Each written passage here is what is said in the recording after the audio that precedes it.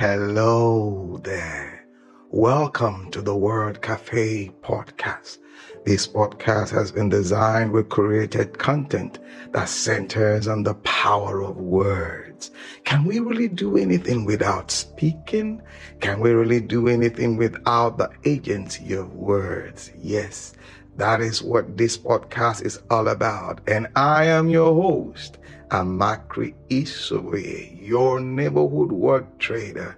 I believe in the power of words, for it is the unit of creation. I trade in words to profit my world.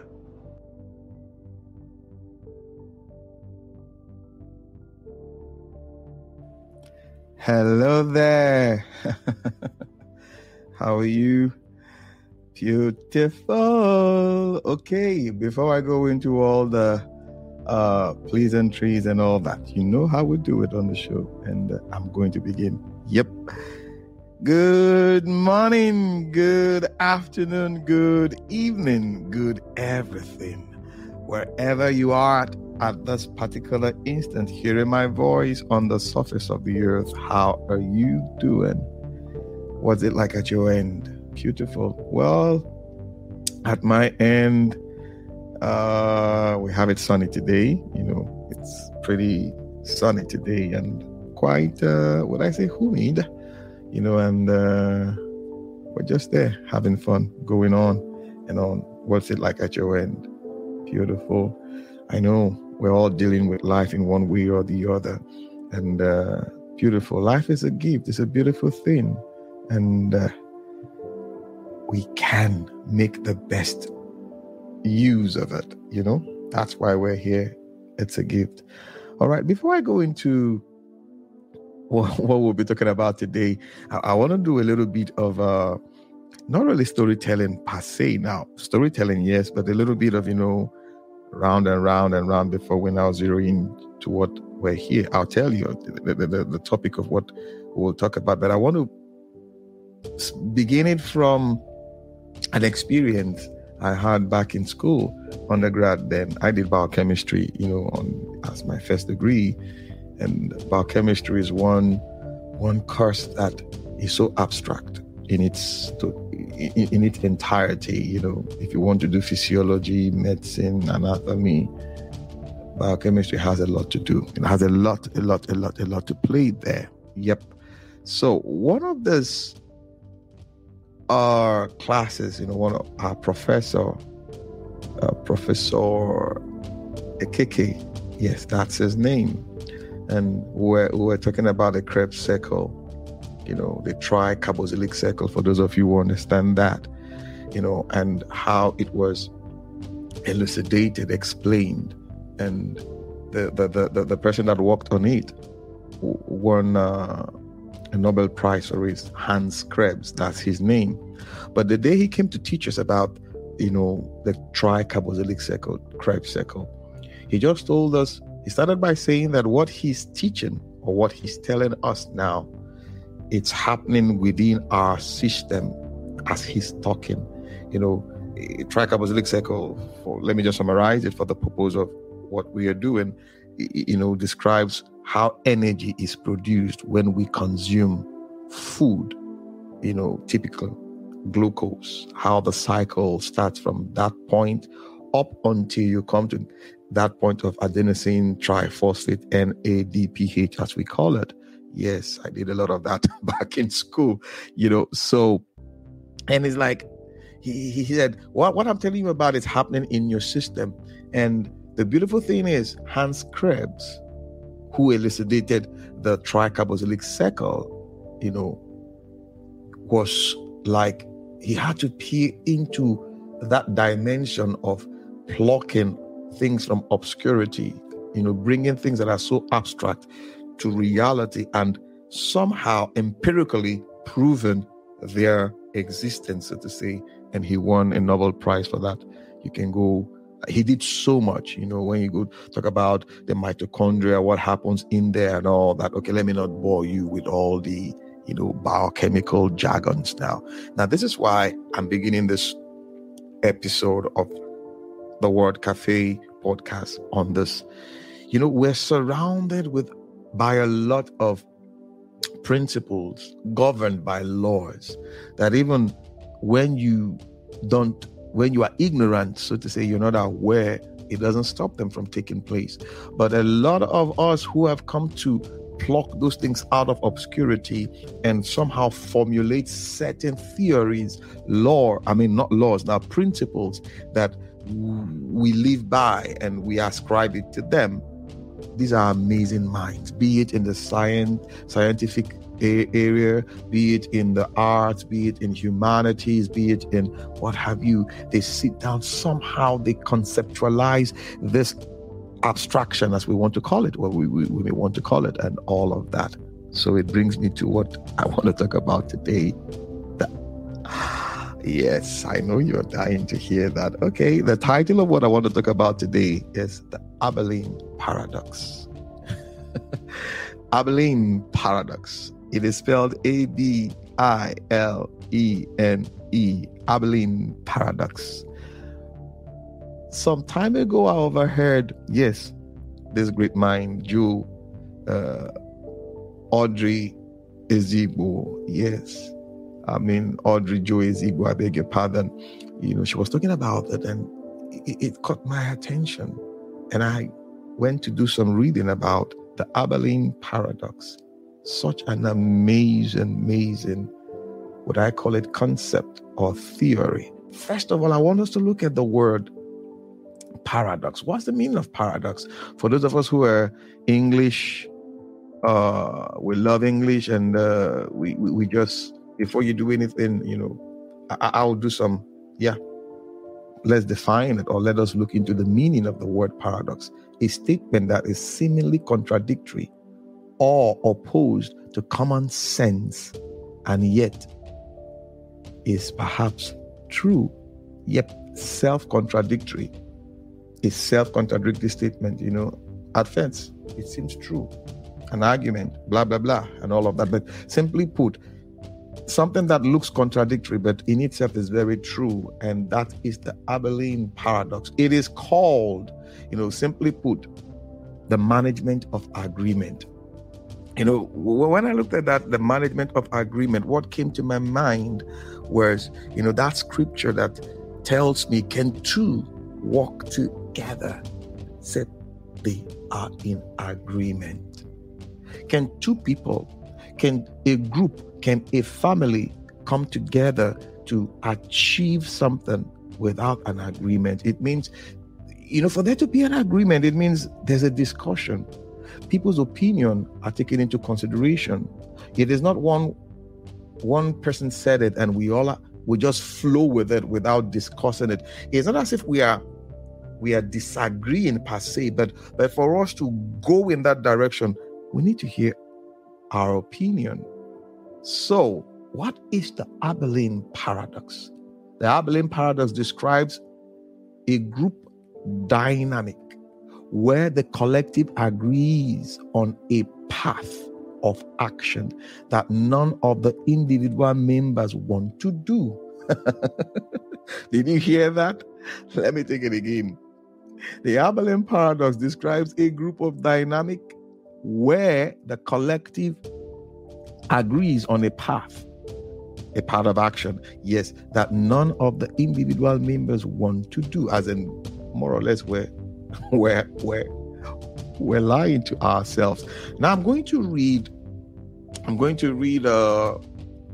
what I call it a work explaining, throwing more light on the Abilene Paradox, where it all started from. So listen, I'm going to do some reading, then we go into, the way we do it on the show, yada, yada, yada. We say one or two things here and there. Have you ever found yourself in a brainstorming session at work where everyone ends up agreeing on a less than ideal course of action? Now, let me tell you what I'm reading. The Abilene Paradox: when not rocking the boat may sink the boat. Did you hear that? For boats to move, you need to rock. Row your boat gently down the streams, merrily, merrily, merrily, merrily. Life, you rock the boat.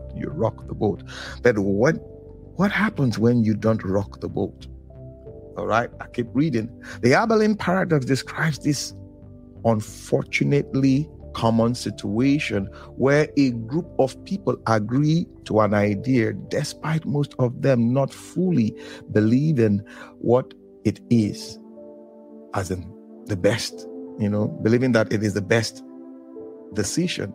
Although it may seem surprising that several people might pursue something that few of them truly have faith in, the phenomenon has a simple explanation. It's mainly caused by a fear of challenging the status quo. Learning to identify and manage the Abilene Paradox is essential to avoid costly group decisions. All right. The Abilene Paradox was first described by Jeremy Harvey in his 1974 article, The Abilene Paradox, The Management of Agreement. Harvey, a professor of management science at the George Washington University, that's DC, was spending time with his in-laws during a heat wave in Texas, when his father-in-law suggested going for a dinner in Abilene, 53 miles away. Actually, it's a place. Abilene is actually a place in Texas. Harvey went along with the plan, and as his wife and mother-in-law also both agreed to making the trip. Later, all four returned home hurt and irritated, with Harvey's mother-in-law admitting that she always thought Abilene was a terrible idea and would rather have stayed at home. Harvey and his wife then declared that they had not wanted to go either, but had agreed to it to avoid rocking the boat when everyone else had seemed, keen. Even Harvey's father-in-law said he had not really wanted to go, wanted to travel in that on-air conditioned car. He explained that he had only suggested the trip as he was worried his guests were getting bored. Harvey went on to coin this occurrence the Abilene Paradox, in which there is a failure to effectively manage agreement. At the time, most managerial advice was focused on how to, better manage conflict. Instead, Harvey argued that in modern organizations, learning how to deal with agreement was more pressing than the management of conflict. Did you hear that? The Abilene Paradox can have terrible consequences. The 1986 NASA shuttle tragedy, in which all 7 crew members lost their lives. In such an example, after several delays and much cancellations, managers were desperate to launch the shuttle. As a result, the group collectively disagreed. Warnings from engineers about the risk associated with the launch in cold weather. With millions of viewers watching live on TV, the shuttle broke apart within 73 seconds of launch. The Abilene Paradox is commonly confused with groupthink, but the two have different characteristics. All right, let me stop there. Somehow every day of our lives, we go through this process of management of agreement. A lot of us, decisions are made, even like to run a home, decisions are made to run an organization, decisions are made to run the country, decisions are made. So for decisions to be made, we need to come to that agreement. And for agreement to be made, we need to hear ourselves. It sounds easy, but it is the most difficult thing. I've looked at so many organizations, tough. Those 100 years, they've been in the business, 30, 40, 60, 200, 500, like a family business that have grown to be like a global brand. And I ask myself, what has kept these businesses, these names, what has kept them? Their understanding of management of agreement.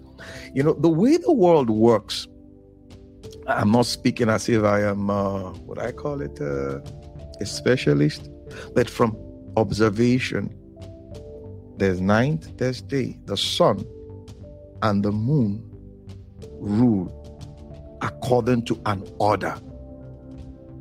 So that order defines or describes the agreement between the sun and the moon. Yes, they have their place. They express themselves in a way. So imagine if the sun takes over and starts to come up at when the moon should, and the moon takes over from when, there will be confusion, there will be catastrophe, there will be a cataclysmic occurrence. Yes, but these two entities, they obey a law. In obeying, they agree. There's this understanding. It's like they speak to themselves. And this is what I see about organizations that thrive.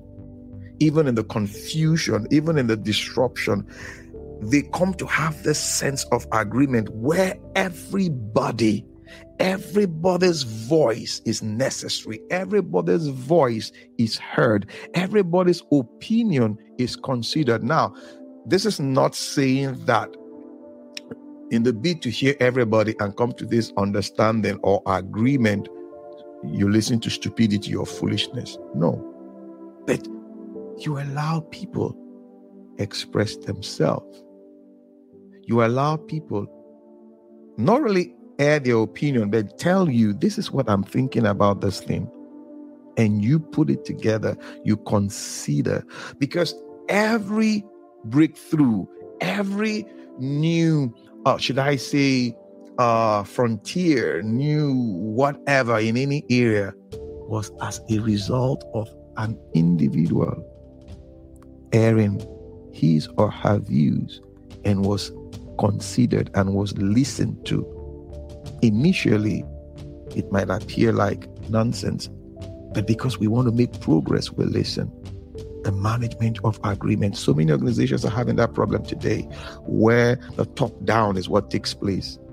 Yes, when the CEO says something, that's fine. I'll know, the CEO has said all that. But if you come to look at the tree, when you look at the tree, back again to my elementary biology chemistry class, when you look at how the tree or vegetations function, you look at, you've heard a word before, photosynthesis, as the process by which green plants manufacture their food in the presence of water, sunlight, and CO2. Yes, we know that. But when you go into the nitty-gritty of that process, you come to see that the root of the plant that we don't always see has a lot to do in the functioning of vegetations. Yes, the green we see as a result of the chlorophyll that traps the sunlight, with the help of the chelating agent, magnesium, and what have you, and all that. You see the green and all that. But when you go underneath the tree or the plant, you come to see that the roots are doing so much, as in they are playing so much role that it is not seen. But there is this agreement between the stem, the leaves, and the roots. They have this understanding. They have this agreement. They discuss. There's a point of discussion. And it is like, at that point, there is a distribution of function, and everyone knows where his freedom starts and his freedom ends, if I must put it that way. So many organizations have that problem. Yes, they feel the minute you occupy a managerial role, you have all the answers. But that's not true. They feel when someone is promoted, elevated to a higher position of authority, he or she has all it takes. But so many times it's not true. The strength of a general is seen in his troop. Yeah. The strength of any country, any organization, any family, any collectivity or collection, if I must use that word, it is how they come together to agree in achieving. So everybody is involved in it. Everybody has a portion. So we talk. Why do you think we shouldn't do this? Or why do you think we should do this? Or why do you think we should not? And the person, maybe gives you an idea. So we are all invested, or we all have vested interest, so to say, in this thing. I have an interest to life. Everybody who walks on the surface of the earth has an interest to life. But we must sit down and agree. Can two people walk together without an agreement? Without having an understanding? Without seeing? Because you think you've seen it all. Your perspective is everything. But the other man also sees a different perspective. So when we all bring the different perspective into one, we create a wholesome perspective that speaks to our very being, our success. Yes, the Abilene Paradox. I mean, it applies in everywhere, be it in homes, organizations, businesses, in countries. There was a story I read about, I think that's Stalin or so. Yep. When they were afraid to tell him that Netherlands and Holland were the same thing. He thought, from history, that these are two different, but the people were afraid, as in people around him, maybe because of the personality he has come to build. Because of the personality he has come to build. So you see, sometimes our leaders display ignorance and they call it knowledge. They share stupidity. Yep, share stupidity. They don't want to listen. They don't want to hear. Yes, sometimes making decisions like you say, it will be time consuming, it will be time wasting for us to wait for everybody to bring their opinion and all that. And it will slow the process. And before you know it, we've lost so much time and we've lost money.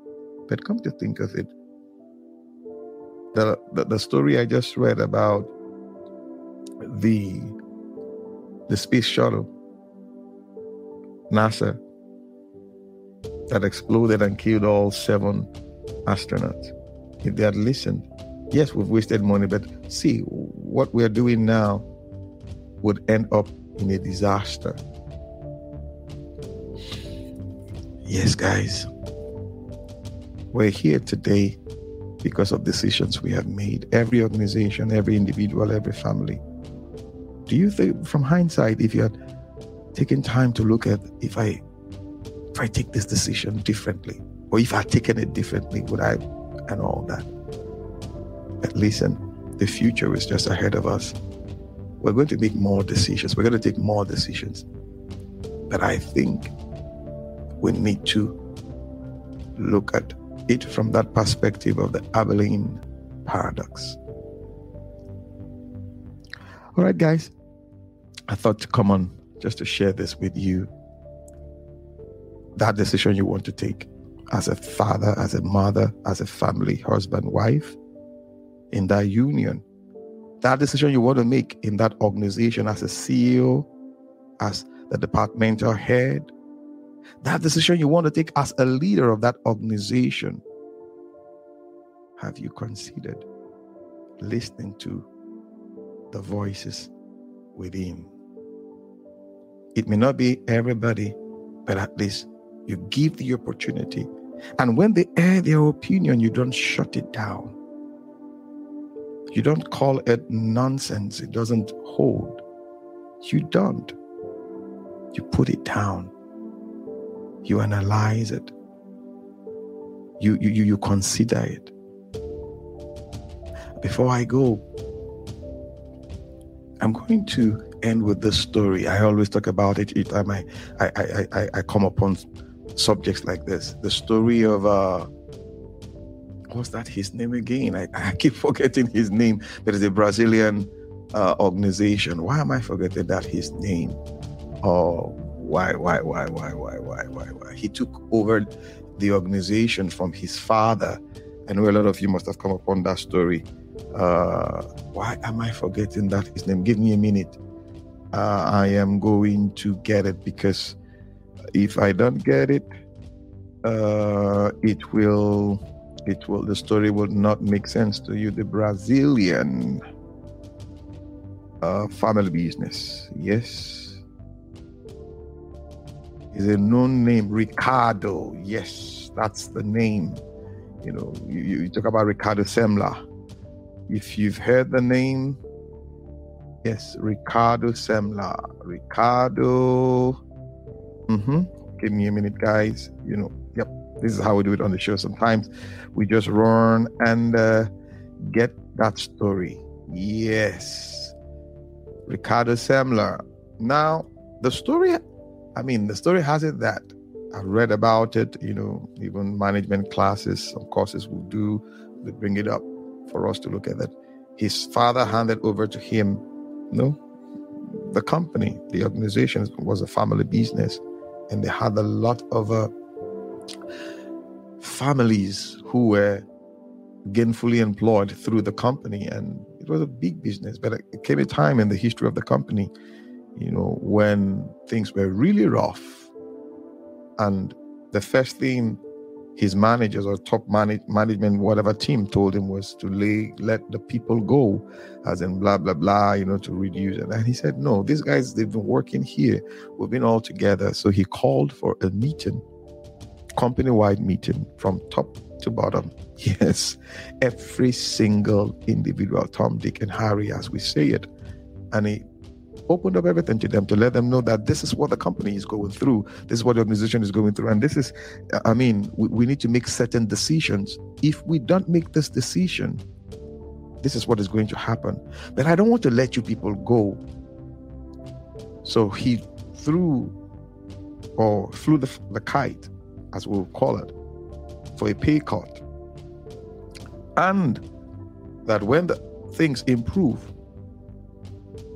the pay cut will be reinstated. And he needed to hear from different opinions. And simply put, his team, everybody saw what was about to happen. And they jumped in. They agreed. And you know what? He kept his promise. When things improved, he reinstated. Now imagine, as a CEO, you make a decision. Yes, today we hear a lot of, you know, what we call them, stakeholders, engagement, investors. We need to protect investors' interests. We need to improve and all that. But first of all, the investor is a human being like every other person. Now imagine if you put everybody on the table and you ask that question and you begin to hear opinions come in, different opinions. Some might sound outlandish, superfluous, out of this world. Some might sound like a child's play. But imagine collating all of this.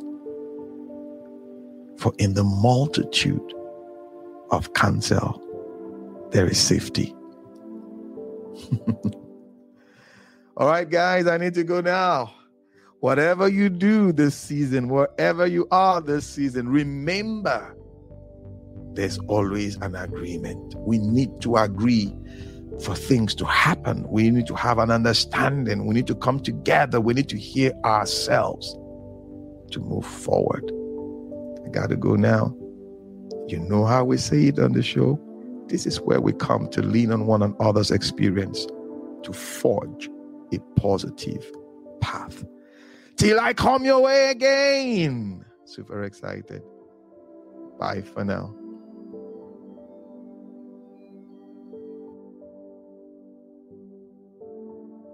awesome time it has been with you on the Word Cafe podcast today.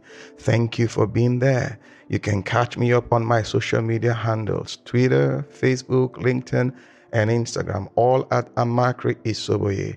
Also, you can get copies of my books, A Cocktail of Words, The Color of Words, my HR notebook, and Hocus Focus on God on Amazon and Roving Heights online bookstores. You can also subscribe to my YouTube channel at the same address at Amakri Isoboye.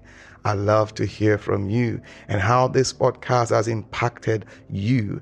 You can leave me a message at my email address, amacrigaribaldi@gmail.com. That is AMACHREEGARIBALDI.